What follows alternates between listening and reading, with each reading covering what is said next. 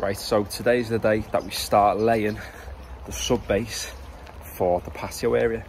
So as you can see, we've not got the best days for it, and it is a little bit boggy over here.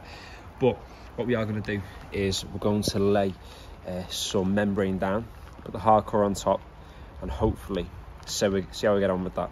We've got a whacker plate, hired that for 3 days, just so I think it gives it to be rain next few. So hopefully we can at least get one of those days out of the 3 where we can actually compact things down. But we're going to see how we get on. If it goes wrong, it goes wrong. It is what it is. And yeah, let's see what happens. We started off by putting this membrane down, and we did it for a few different reasons. So one of them was to obviously prevent weeds from coming through when we lay the patio. Another reason was because of the weather we had on the day. With it being so wet, we thought if we put the hardcore down and compact it using the whacker plates, all we're going to do is push those larger stones into the ground, and we're going to get nowhere. We're going to end up having to use more hardcore, and probably in time it might make the patio slightly uneven. And with the weather we had as well, if we started hitting the whacker plate onto hardcore that was just on the soil, we just end up with water splashing all over the place. It'd become a mess, and we'd have to wait for a dry day to really get anything done. Now, in an ideal world, you would get the hardcore into your wheelbarrow, roll it up to where you need it to go, and tip out all the hardcore and spread it around using the rake.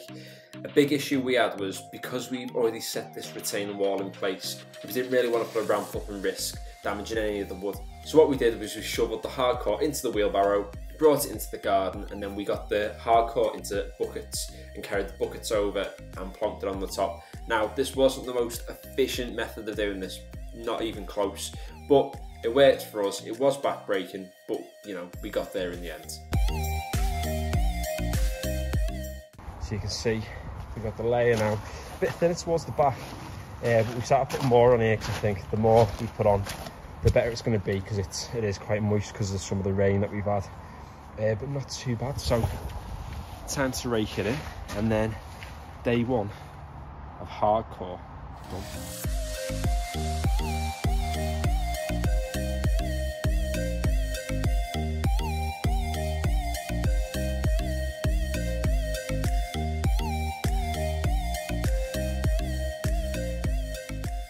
Right, so there we go, we're done for today. So what we've done is we've laid the first layer of the sub base, so the MOT one that we've got, and then we waited about an hour for the rain to stop, and the sun came out. It was dry, but the ground was still a little bit wet. So we've whacked it down using the whacker plate or the compactor plate. What has happened is it's brought quite a bit of moisture to the top of the ground. Obviously it's just started raining again now, which is typical. Which that was to be expected, the moisture coming through, because it's compacting down so much, it's bringing all that water to the top. So first time using the compactor plate or a whacker plate, not too bad. It was quite easy to use, a bit tricky to start with, but I think tomorrow when I charge my phone again fully so it doesn't die this time, what we'll do is put the rest of the hardcore on, because you can see, I'm not sure if you can see actually on the video, but there are some dips as you go through. Come to the front, you might be able to see a bit better. You can see it sort of slopes off slightly down to the left there. It's a bit lower on that side. It's a bit lower in these patches here, whereas this front bit is not too bad, maybe a little bit more than this corner. So yeah, almost there. So we'll check back tomorrow and we'll see how we get on. Right, so it's the next morning. It's feeling solid so far. It's settled quite well. It rained quite a bit last night, but everything seems to be draining off as it should be. And today is just about getting the level perfect. So I had a bit of a brainwave last night. Got an idea that might not work, but I'm going to see if, just test and see if it does today. So what I've done is I've put a screw in each of these pieces, and I've ran the string line around just to see where I've got high spots and where I've got low spots. And also what I'm going to do is I'm going to run a diagonal line going across as well.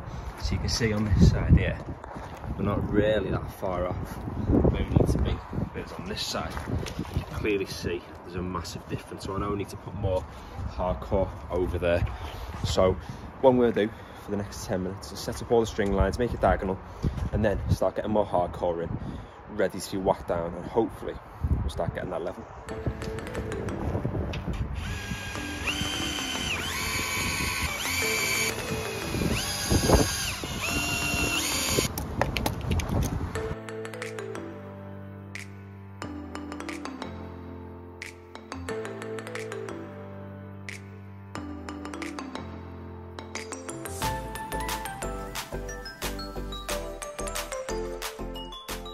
Alright, so we can see that then. So you can see that I've gone over, I've made a cross in the middle of this one. Cross there, and then this one at the back, oh, absolute nightmare.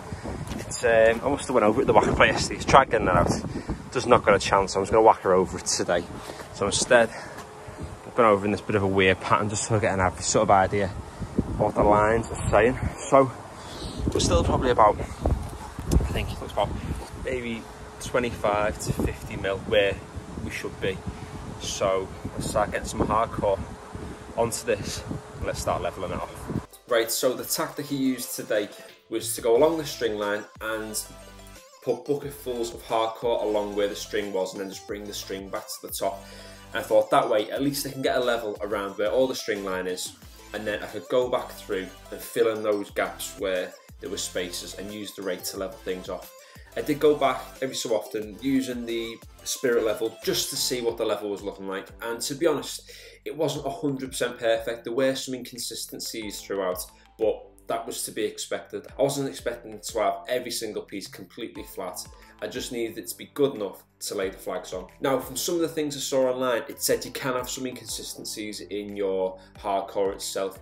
When it comes to laying your flags, you are going to be using the mortar, and with the mortar you can have it thicker in some places and thinner in others. Now, I don't mean a massive difference of, let's say, 50 mil, but having it 10, 15 mil out across the actual sub base itself isn't the end of the world.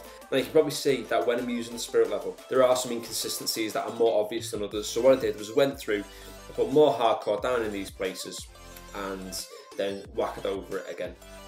So if you enjoyed this video, feel free to give it a like. In the next video, I will be laying the patio over this space. So if you want to follow along with this renovation, feel free to subscribe. And as ever, if you have any suggestions or any advice for me going forward, please just put it down in the comments below, because all your feedback is really, really valuable for me making this garden renovation work. So, thanks for watching.